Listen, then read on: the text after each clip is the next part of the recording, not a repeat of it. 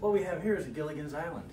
And Gilligan's Island is notorious for fading if left in areas with high UV. And this... Not so much this side. This side's not bad. The other side... The front's pretty bad, but this side, super faded. Yes, quite pale. Yes, and the head is faded too, which is unusual because on a lot of Bally Williams games in this era, the head was different ink. Different ink than they did on the lower cabinets. But apparently on this game, not so much. Yeah, we're going to want to bring that color back as well. So I have my buddy Jeff here. He helped us do something similar on a Black Rose, and now he's going to work some magic on the Gilligan to bring some color back to the cabinet because it just looks really washed out. So Jeff has some Frisket with a blue tint that we bought on Amazon. Right. And what do you explain what's going on here? So the first thing I want to do when I bring back color to this is I want to work with what I'm airbrushing, and what I'm going to be airbrushing is this field right here, the sky with Bally on it. It's going to be sunset. It's going to be yellow all the way down into the water and around these pine trees. And we're going to take and we're going to... But it goes yellow, orange, red. It sunbursts. Yeah, what I'm going to do, I'm going to do the whole thing yellow, and I'm going to make sure Bally is taped off, and then I'm going to start fading red in from the top down, so it'll give the sunset effect. I'm going to do that. And you'll end up with orange in the middle because of the because of the overspray of the red over the yellow. Yep, you got it. Right. And I'm going to do this here, right behind Gilligan's Island too.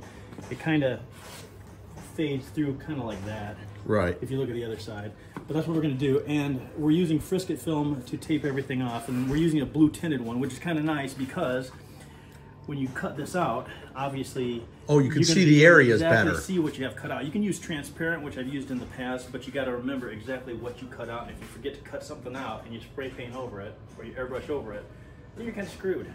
So blue tint works pretty good. I'm happy to be using that. And we're mimicking this effect here. Correct. Just, it'll be a little more vibrant because, you know, this side's obviously faded. Jeff now is trimming with an X-Acto the areas that he wants to cut out, leaving the areas to be masked so we don't get paint on things we don't want paint on. And the Frisket trim is really easy. You don't have to use a lot of pressure, and you're going to want to use a brand new X-Acto knife blade when you do this. So you don't have to press down a lot, or you're definitely going to get into the original art of the machine. So now we got the Frisket cut. Yeah. And Jeff is just going to peel. And what you want to do is you want to grab a corner and start peeling slowly. Now, you're going to be making such intricate cuts around this stuff that you might end up finding something that you forgot to cut, like this right here. Get ready to maybe make a little cut when you're peeling this off. If you didn't get it perfect. If you didn't get it perfect.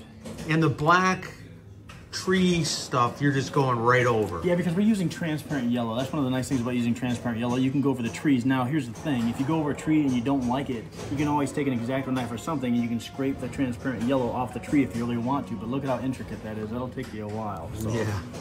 We're just going to peel this off slowly. And I left some... Yeah, I see what you're doing. Yeah, you see this piece broke off. It was a little... Oh, yeah. See, oh, and then that goes down to the... It goes down in the water. So we got two different cuts happening here. So just take your time. And you can see the Bally is going to stay blue. You mean Bally? Yeah, Bally. Keep on calling it Bally. It's Bally.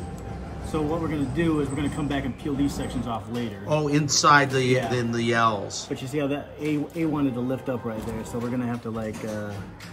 do a little bit of extra cutting around the A to get that to stay down. There. Nice. But yeah, you just go slow, and you can get everything. This is what it looks like when you've got your Frisket cut out. So we cut it out around the Bally, we cut it out around the field here, and if you look at these places in the boat, the minnow, we cut it out around those. All of this is going to be yellow. We've also done it around the Gilligan's Island. And you can see it doesn't look like I hugged the black line. That's because there's actually a white border that's right here that we wanted to protect. So, white border right here. So anywhere where there's blue, you're not going to get paint. That's right. And okay. What we're going to do now is we're going to tape the rest of it off in white paper that does two things. It saves expensive frisket film, and when you're starting your airbrushing, you got a white field that you can test spray on before you get down here and start doing your business. So it does two things. So that's what we're going to be doing next, using white paper to tape it off. For airbrushing, when you get the paper laid out around the fields that you want to airbrush, like I said, this is going to save you money by not using the more expensive frisket, and it's also going to give you a place to test spray where you can test your coarse pattern or fine patterns before putting it on the actual work surface. So basically all this area that's yellow, faded yellow, it's going to be brighter yellow, and then with the sunset. Yeah, it's right. So you get a sunburst from yellow up to orange up to red. Yeah. Okay. And you're going to shoot it first with the yellow, then do the sunburst with the red. Right. You've seen us tape this off. We've got these fields that we want to put some yellow down on, and I've got the yellow thinned out and mixed up and put in this canister here, and I've got a dual control airbrush, which you push down for the air and you pull back for color. So I've got these dual controls, and what I've done here is he's running a little compressor. Yep, little compressor at 60 psi. That's where I have it set at. I put a pull down on here, so I can do a little bit of test passes, which you see I've done right here. So, like I said, you push down for because you got to get your the paint the right viscosity. Yeah, I want to make sure it's working. You can see right there it's going on pretty light. So is that what you want, light? That's what I want. So you want to start there. Yeah, so I'm going to flip that out of the way, and we're going to start painting, going from here all the way across in even passes to get the yellow back into this. It's got some yellow into it, but it's not as vibrant. The yellow's pretty faded. Yeah, so we had to repaint all the yellow everywhere else, so look at you wasting all that paint in the center. That's right. Good thing I'm not paying for this. You don't want wait a minute. You don't want to stop halfway through though. And you don't want to glop it on. That's what she said. So you want to put it on light. If you get any runs in this, you've gone way too thick.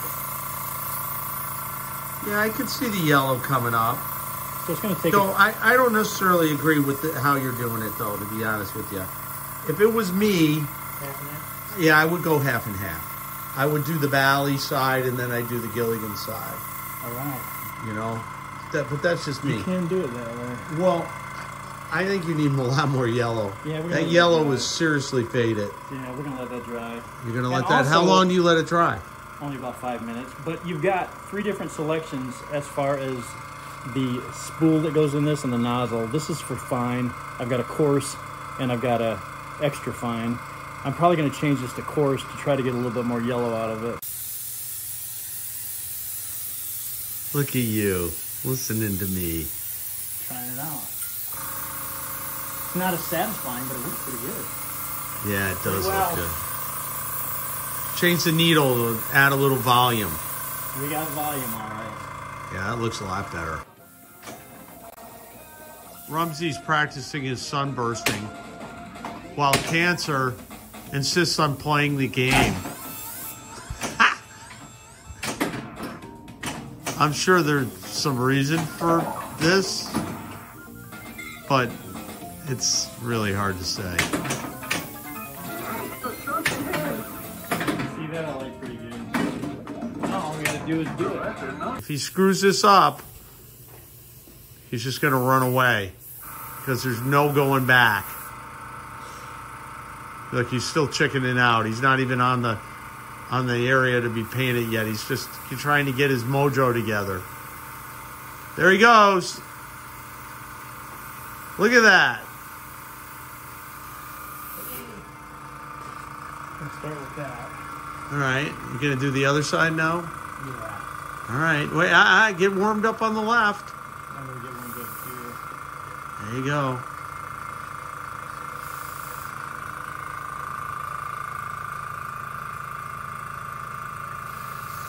Trying to get the feel.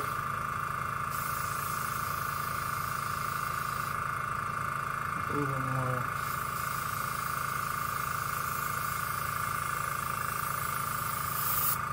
Ooh. Oh, that was close.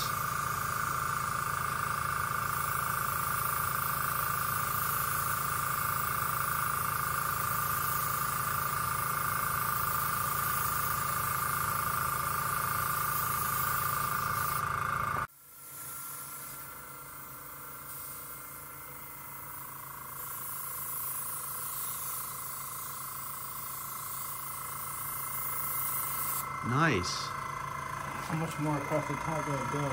You got to come down, I think, just a little bit more. Just a little bit more. I would just make another run.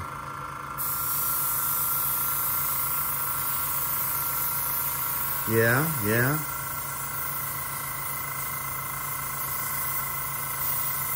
Yeah. Now maybe you got to hit a little more here. Yep, stop. I think you nailed it, Jeff. All right, we're taking paper off. Hey, somebody put pennies on Gilligan's eyes. Why would they do that? What's that all about? And also I know is Gilligan needs red arms. Oh, look at that. He's wearing a totally different color shirt. Yeah, he is. Well, I mean, let's compare Gilligan. My banana yellow shirt, Skipper. Ha! Man, red shirt is a red shirt. I'm just gonna take it over and try it. Gilligan's Island and Gilligan have to add another coat, but it's getting there. Jeff's working on the blue mess ups on the head of the cabinet. Find some yellow on this bamboo. Look at that. Looks real nice right away. It really brings it out. It mean, it does. was so faded. I thought it was gonna be a real shit show, but Yeah, and you got to go over like where the blue dots are. You got to, yeah. because that has yellow behind it too. You know, because it's super faded. It's all really bad. right. But they both, each thing has a long white part there. Yeah, Separates it and up you know real what nice. though? You don't really have to be that careful when you do this. You really don't. That's the nice thing about the transparent yellow. Transparent yellow is the easiest of any color to put on. We redid the front of the cabinet. The Gilligans got red. This line got red. Around the start button got red. And then we did all the yellow. So the front looks really nice now compared to its faded version that we had before. We're all finished. I think the Gilligans, we got to maybe do a little more on his shirt. It's a little splotchy, but man, did this come out nice. Wow. And the front, that's all like really spanky. And though we didn't re-sunburst the yellow to red, this is original on this side. We redid all the yellow in his shirt. Came out quite nice. We were quite happy with it. I mean, compared to the faded we used on the cabinet, these guys were what we airbrushed and also what we hand brushed through the transparents to bring the color back. The blue here we used just on the general blue cabinet paint, so a little bit of black. And then when we're all done, you got a clear coat. We used Bubble 13, which is kind of the same as the Tough Coat, as an acrylic lacquer clear coat. If you don't clear coat, the stuff will just wipe off. It's not very durable until you get a clear coat on it. For their help. Until next time, we're going to be all on an island. That was just supposed to be a 3-hour cruise. Yeah.